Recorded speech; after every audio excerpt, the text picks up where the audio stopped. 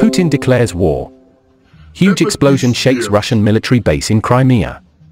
A series of large explosions occurred near a Russian airbase in the Crimean peninsula.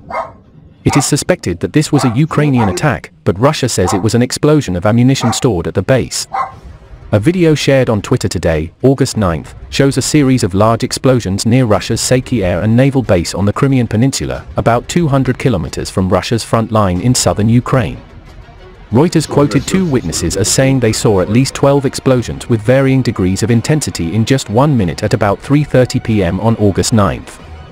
In which there are 3 particularly loud explosions, followed by both fire and smoke. About 30 minutes later there was another explosion, and this time the loudest. Sirens in the nearby town of Saki were howling continuously. According to The Guardian's reporter, this seems to be an attack by the Ukrainian military against a Russian military target in the Crimean peninsula. However, the Russian Defense Ministry issued a statement saying that this was an explosion of ammunition stored at the base.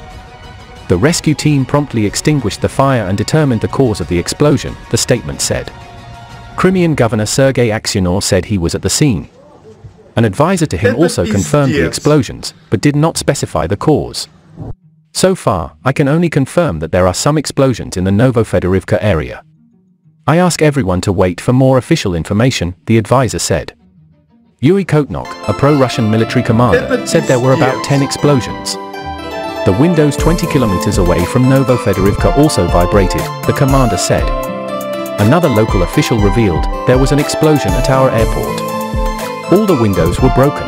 The explosions injured 3 people, although the Russian Defense Ministry previously said there were no casualties and that the airport was not damaged, according to the Crimean Emergency Service.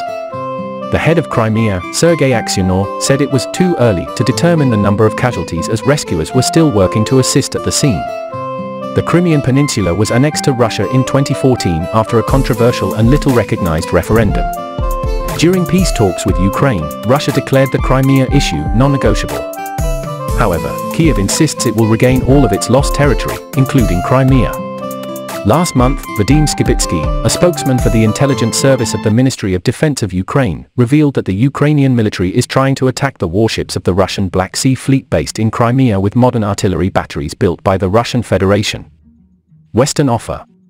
According to Skibitsky, Crimea is becoming a hub for transporting all equipment and weapons from Russia, which are then shipped to supply Russian forces in Ukraine. Kiev began targeting Crimea after receiving long-range artillery batteries from the west, starting with the attacks on a Russian rig off the coast of Crimea in June, followed by the attack on the fleet headquarters. Black Sea by drone. Philip O'Brien, professor of strategic studies at the University of St. Andrews, commented, "What the Ukrainians are doing is very important. By showing that they can attack Crimea, they will stretch that capability." Russia's defense. The Russians will have to defend a large area behind the front lines.